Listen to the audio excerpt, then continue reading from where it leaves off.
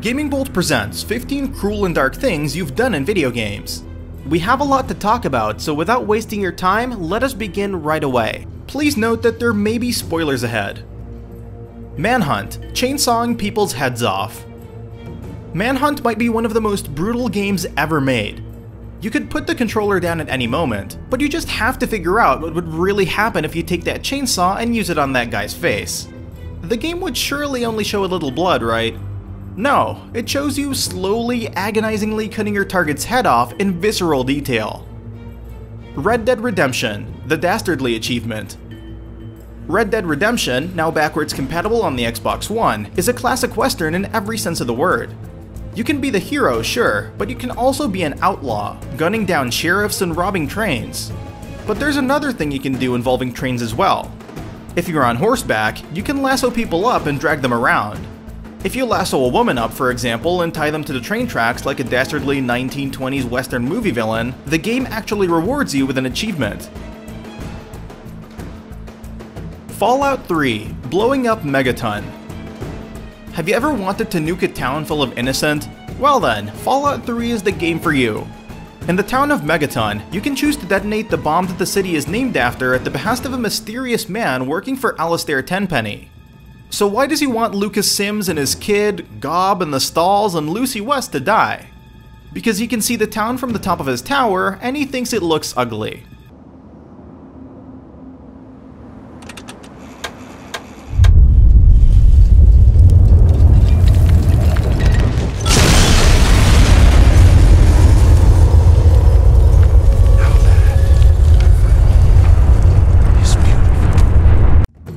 Call of Duty Modern Warfare 2, No Russian. Modern Warfare 2's infamous No Russian level was clearly designed to elicit a response from people. You remember the one, where you had to go through an airport and shoot up a bunch of civilians to maintain your cover as an undercover operative, only to be killed at the end anyway? You and your friends mowed down hundreds of people, and in the end it was all for nothing anyway because the terrorists knew you were a spy all along. Remember, no Russian.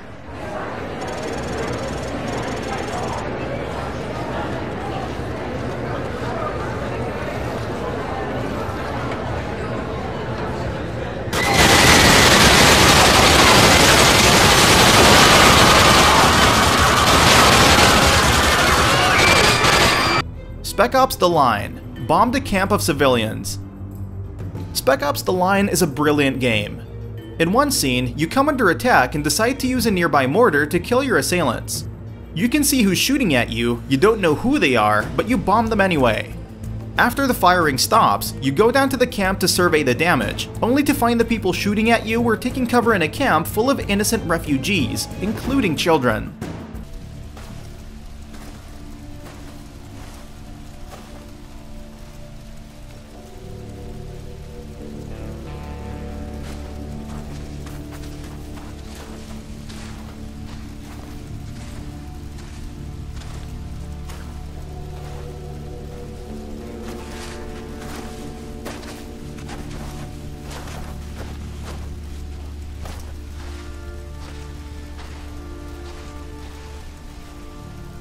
Are those civilians?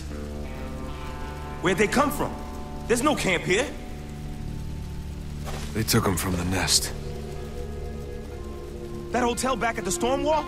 No, those can't be the civvies that got kidnapped. It's not possible. Yeah, it is. That's why Gould stormed this place. He didn't want the gate. He was trying to rescue his people. This is your fault, goddammit! Stop right there, Hugo. What it is! You wouldn't listen! Have a choice! Dead Space 2, drilling out your own eye. Forcing the player to drill out their own eye is as cruel and twisted as you get, but that's exactly what Dead Space 2 made you do. Our protagonist Isaac needs a little machine that's in his head, and the only way to get it without killing him is by drilling it out through his eye. The only problem, aside from that being horrifying, is that there are no doctors around to do it. He, and by extension you, have to do it yourself.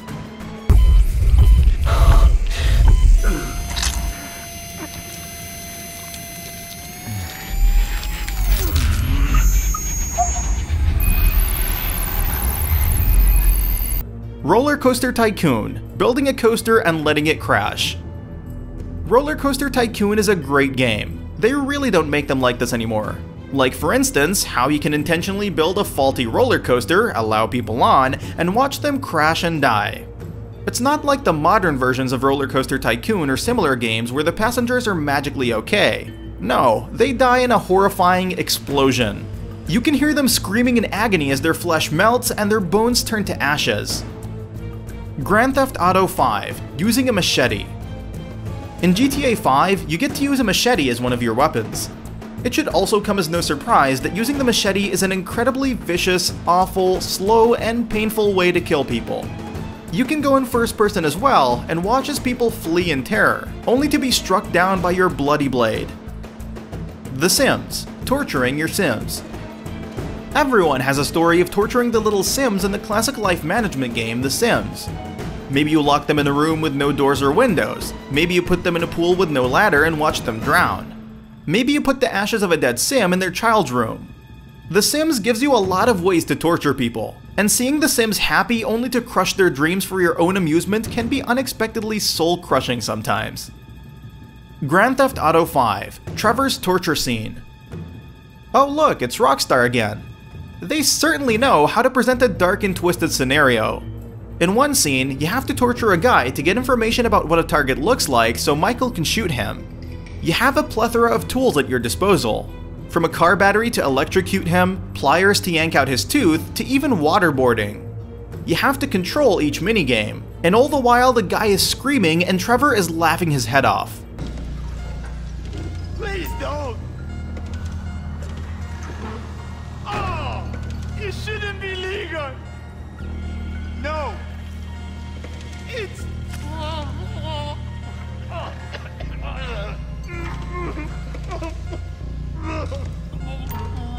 It's all in your head, Ferdinand! Don't worry! Come on!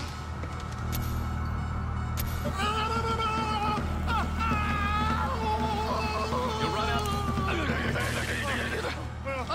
I think he's getting a stiffy. Star Wars Knights of the Old Republic, force Zalbar to kill Mission. In Knights of the Old Republic, you'll run into a Wookiee named Zalbar and a woman named Mission. At one point, your character saves the life of Zalbar, and by some Wookiee code, he'll owe you for life. As part of paying you back, you can force Zalbar, using Jedi mind powers, to kill Mission for your own amusement. Mission will plead for her life, and Zalbar will keep apologizing and asking for forgiveness. By the time he snaps out of it, it's too late. Please, Zalbar, don't do this! Please! No! Just die already!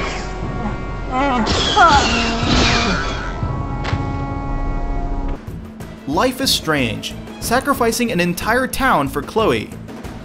Life is Strange presents you with a big choice at the end, so spoilers. You find out that the big storm about to wipe out the town, full of the people who you befriended over the course of the game, was caused by your time-traveling powers. You can go back in time and stop it from ever happening, but doing so will result in the death of Chloe. Chloe actually begs you to go back in time and let her die, to save her mom and all her friends. But you can say screw that and together watch the town be destroyed. After it's over, you're driven through the carnage and see bodies lined up in the streets. Throwing NPCs off high buildings. Many open-world games allow you to climb to the top of a building. Sometimes you'll find NPCs up there, or maybe you've led them up there, or maybe just forced them up there somehow. You have one goal in mind when you get to the top: throw somebody off. You find someone, and you kick, punch, shoot, or stab them near the ledge and watch them plummet to the ground. Infamous 2, destroying all of humankind. At the end of Infamous 2, again, spoilers, you discover the big monster coming to wipe out the world is actually there to destroy humans, leaving those with powers alone. You can choose to stop the monster, but doing so will result not only in your death, but the deaths of everyone on Earth with powers too. But if you choose to help the monster to save your life, you'll have to kill your best friend to make it happen. This will result in the death of all of humankind, leaving only those with superpowers left standing. John transferred his powers into me and then he just let go. The blast was devastating, but worth it. New conduits had been activated, all of them healed of the plague. We said goodbye to our old lives and got to work mastering our new abilities.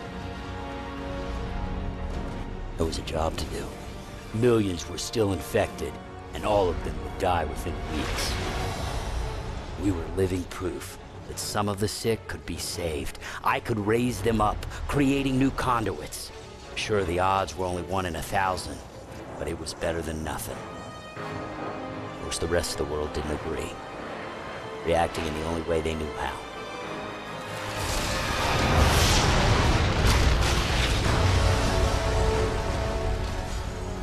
The plague just sped up the inevitable. An evolutionary jump. Humanity giving way to conduits. I'd been given powers to save the world from this change. But now I stand at its center. I have become the beast. Metal Gear Solid 3: Killing the Boss.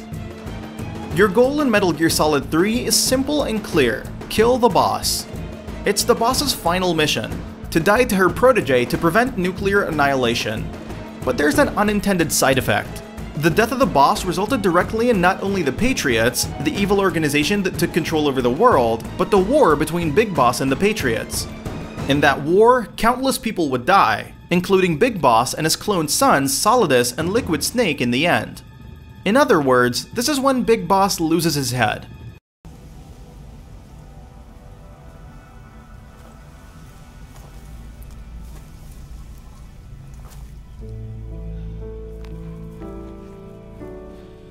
Take this. Keep it safe.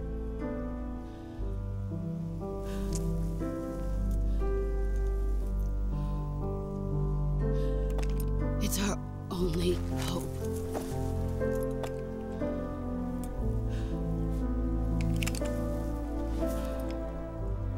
Patriot. Why are you giving me this? Jack.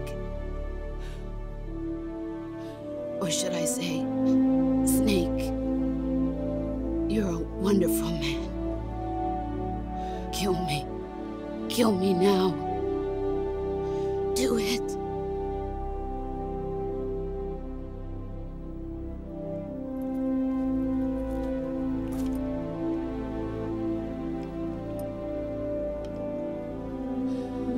There's only room for one boss and one snake.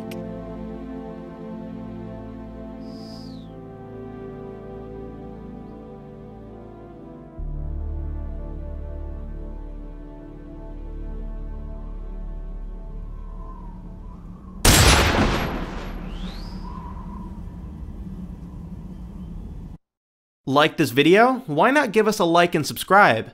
We try and upload amazing videos almost every single day. Thank you for watching this video, and we'll see you on the next one.